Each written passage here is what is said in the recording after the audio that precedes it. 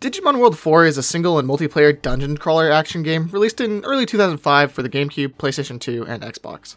It's not really an important game by any metric, never getting fantastic reviews or becoming super well known or anything. Despite that, I think I dumped like 1,000,000 hours into this game while I was a kid, and I still enjoy it a lot. But I think this game is really interesting in a bunch of ways, and we're talking about at least. In Digimon World 4, you can choose from 4 different Digimon to start: Agumon, Guilmon, Dorumon, Baby, and Vmon. I'll level with you here. I don't know shit about Digimon, honestly. I watched the original Digimon Adventure like 10 years ago a few times with my siblings, and I played this game a ton when I was younger, but that's really about the limit of my Digimon knowledge. I was always way more into Pokemon since before I even learned how to read, and the same was true of all my friends and family. I do like Digimon though, and I will say these 4 little dudes are adorable. Dorumon is always the one I played as. He's amazing. In this game, the character choice matters a bit, I think. Each Digimon has a weapon type they specialize in, although that doesn't mean that they can't use other weapons well. Honestly, I don't know what the difference focusing on your Digimon's preferred weapon type makes. It's never really elaborated on much, and one of many cryptic decisions this game makes. There are 6 main weapon types: Slash, Bash, Stab, Blunt, Crush, and Shot, along with a magic system as well. There's an MP gauge which allows you to use magic attacks, which start out as shooting magic of a certain element, but as you level up you gain some different magic depending on character as well. Dorumon gets a self-heal, which is extremely important if you're playing solo. This game is up to 4 player, which can make it a really fun game to play with a bunch of friends while just running around the dungeons, something like Diablo, although I don't really like Diablo that much, but whatever. The actual combat in the game is pretty simple, just being a hack and slash with a few different moves. The charge and spin moves are pretty niche in usage, so mainly you just press the A button at dudes and try to space yourself out from them, while occasionally blocking with B. Enemies and yourself can sometimes auto-block attacks, which seems to be more likely if you're not in like a recovery animation from doing something else already. It's pretty much random chance it seems, although the likelihood you block is increased the higher your speed stat is compared to your enemy. So if enemies are blocking your attacks a lot, it's because your speed stat is too low compared to them. I could see people taking issue with this system, but I think it's a good way of like making fights extended without necessarily having enemies have really stupidly large HP pools, while rewarding strong knowledge of when to attack or not. I think it's pretty cool. One reason people have a pretty negative view of the game is that, while you can play it on single player, the game is actually mad hard if you're playing by yourself using one of the base Digimon. Early on, most Digimon can 2 or 3 shot you pretty easily, and the only way to heal is through the little pills you can pick up or buy in the shop called discs. When you're starting out though, you aren't going to have many of these at all, and even then you can only carry 9 of each type of disc at a time, with the higher tier heals costing a ton more money. Basically, you're gonna die a lot playing single player. You could say it's the Dark Souls of... Therefore, I'd either recommend finding a save with more Digi-Evolutions unlocked at level 1 if you're playing by yourself, or finding a friend or 2 to play the game with when starting out. Once you understand how to fight effectively though, which is mostly playing at a slightly good distance while backing up when enemies take up more space, you can clear the game solo pretty easy. When I was about 11 years old, I beat the game on normal, hard, and almost had cleared very hard before I just kind of stopped playing, all doing it entirely solo. So it's not too bad once you get a feel for it. It's pretty brutal at times though, and it's a game with a lot of weird gimmicks. The bosses are pretty fun and strong, always threatening to murder you with 1 or 2 hits.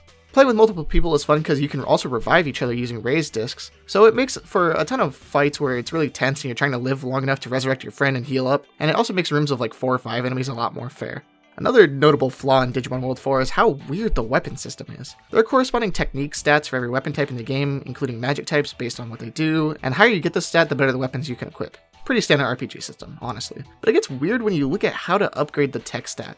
You can only increase the stat by using the weapon/magic in battle, and it's completely based on the number of times you use it to attack enemies. Every additional swing or use of magic works towards increasing your tech stat, which is fucking whack because it can get really tedious and it makes it difficult to level up multiple weapons. Worse than that though, it's completely random whether your tech increases or not. You can use it like 20 times in a row on enemies and not get a level, or sometimes you can increase it twice in a row for no reason. So sometimes you play together with someone and they just happen to be way behind you in tech stat and can't upgrade their weapon as fast as you, which then snowballs and makes them fall behind.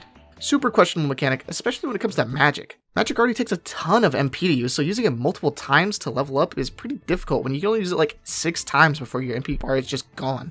In my playthrough using Dorumon from normal to very hard mode, which is just playing through the game almost 3 whole times, I never even got my base magic upgraded to the next tier through all my uses, so it just plateaued super hard and became pointless eventually. I would pretty much only use mana for the self-heal, which was really good. There also seems to be some correlation with tech stat increases like right after you level up, like they just happen more often after you level up. I don't know if this is how it works or if there's maybe just like a soft cap on the amount of tech you can get per level, but it's pretty goofy either way. By the way, I hope you don't want to be like a jack of all trades character, because after you get a decently high tech stat in one area, it's almost impossible to get your tech for your other weapons high. The game hard locks you out of getting tech increases outside your specialty, which is a big deal since a ton of the damage you deal comes from just getting stronger weapons as your tech goes up. It's a really badly designed system, basically forcing you to specialize in one type and not use your offensive magic past a certain point. Talking more about the dungeons themselves, the aesthetic is honestly pretty good overall. I really dig the music for almost every area. The songs are pretty repetitive, but they're really good loops that I find myself humming a lot. The visuals inside the actual dungeons and not the overworld that connects them are pretty samey per area, but it's fine. The overworld though is always really cool and interesting though. I seriously dig how some of the places look, and they're really satisfying to explore and learn the patterns and secrets of.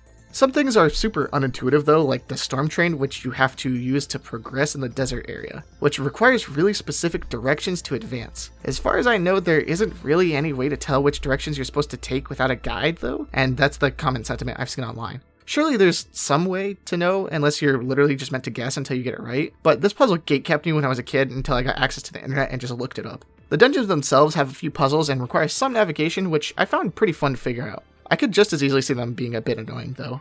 The enemy design, in my opinion, is pretty good. The goblins are simple little dudes who just serve as good fodder and aren't really pushovers though, while the slimes and sukumons fight pretty solidly at close and long range, as well as having their own gimmicks, like how the sukumons turn invincible once you get them down to half health, and they do one attack in a faster form before becoming vulnerable again. The giant orc guys move around a lot and have a huge range, which makes them pretty threatening and fun to fight. Pretty much all the enemies have a good level of thought put in their patterns, although they become pretty simple once you know how to deal with them. The bosses have fun patterns and look cool as well, so they're pretty menacing. Another weird thing about this game is that while there are 6 weapon types, it really only feels like the slash and bash weapons are really good at all. Each weapon has trade-offs in stats, such as stab having high speed and crush doing more damage, but the slash and bash weapons are not only slightly above average in terms of like damage, but basically in every stat. They have good attack speed, with stab just barely feeling faster, and crush is stronger, but not significantly more than slash or bash, not to mention that you can easily do 2 attacks with slash or bash in the time it takes to do 1 with crush. Not only that, but just like look at the attack range. I'm using slash here, and it swipes a whole horizontal area across the screen. Make it super easy to fight multiple targets compared to like crush, stab, shot, or blunt. I might be somewhat misinformed because I've only really used bash and some slash, but they seem to super outclass the rest of the weapon types in the game. Kind of a bummer, but maybe it's worth trying with the restrictions to use other weapons.